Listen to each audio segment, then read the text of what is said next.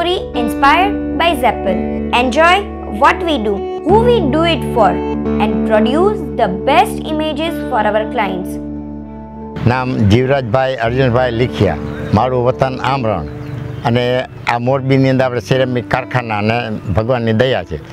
અને મને એમ થયું કે અહીંયા પ્રદૂષણ વધારે છે એટલે આપણે ઝાડ વાવવા જરૂરી છે.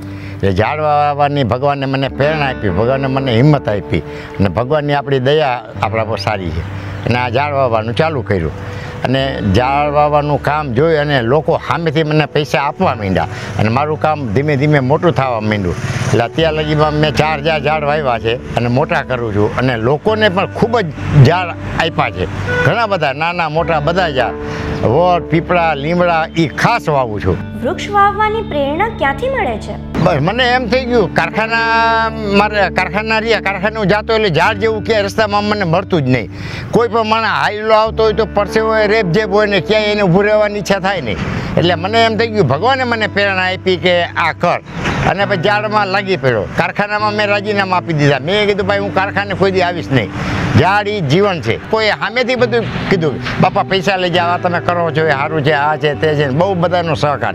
તમે આ વૃક્ષોની જાળવણી કેવી રીતે કરો છો અને આટલા બધા વૃક્ષોને પાણી કેવી રીતે પીવડાવો છો? હા, પાણી પાવું પડે. અઠવાડિયે મેં ટ્રેક્ટર 2 રાખ્યા છે. ટ્રેક્ટર છે 3 માણા રાખ્યા છે. ફુવારો ટ્રેક્ટરમાં, ઝાડને નવરાવવાનું, પાવાનું અને ટ્રેક્ટરવાળો હલાવે. 3 માણા એક ટ્રેક્ટર ઉપર રાખ્યા છે. આ વૃક્ષો સિવાય બીજું તમે શું કાર્ય કરો છો? હા, માનો કે ડેમ પાસે જે આપણે રિયા ડેમના નાલા ખોલે ત્યાં ચબૂતરો બનાવ્યો છે અમારા એપાર્ટમેન્ટના બહેનોએ. એની નીચે મેં એક મોટો ચબૂતરો બનાવ્યો છે બીજો. એમાં ચણ નાખી છે, પાણી એનો અવેડો રાખ્યો છે, પક્ષી પાણી પીએ અને ઝાડવા બાજુમાં છે એટલે ઝાડવાની અંદર પક્ષી બેસે છે. તમે સમાજના લોકોને શું મેસેજ આપવા માંગો છો? હું લોકોને એમ કહું છું કે ભાઈ ઝાડ એક માણસે દર વર્ષે એક ઝાડ વાવવું અને મોટું કરવું જરૂરી છે. જો ઝાડ નહીં હોય તો આવતી પેઢી આપણને માફ નહીં કરે.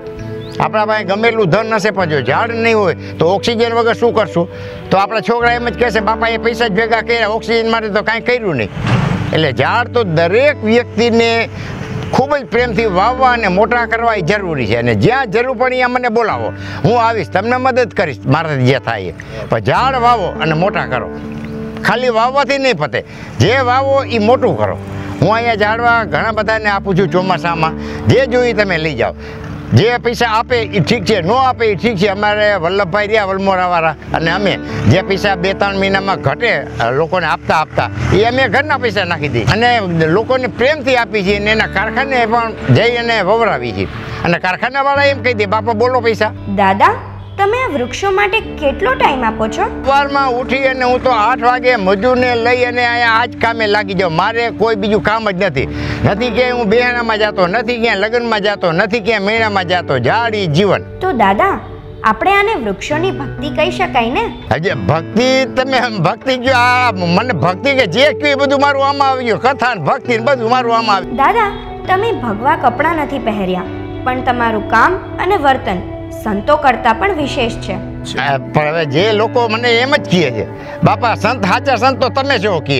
આ ઝાડવાને પાણી પાઈને મોટા કરો. કંઈક તો અમારા કલેક્ટર સાહેબને, અમારે ડીએસપીના રોડ પર નીકળતા હોય ને એ પણ ગાડી ઊભી રાખે, રાઠોડ સાહેબ. હા, અરે બાપા આ ઝાડવા કેવા નસીબદાર કહેવાય, તમે એને નવડાવો છો. માણસને અઠવાડિયે નવા નથી મળતું, તમે તો ઝાડવાને નવડાવો છો. ઝાડવા નસીબદાર છે. એમ રાઠોડ સાહેબે ગાડી ઊભી રાખીને બહુ ધન્યવાદ આપે. મારો નંબર વિડીયામાં આપેલો છે, કામકાજ હોય તો મને ફોન કરજો. ધન્યવાદ.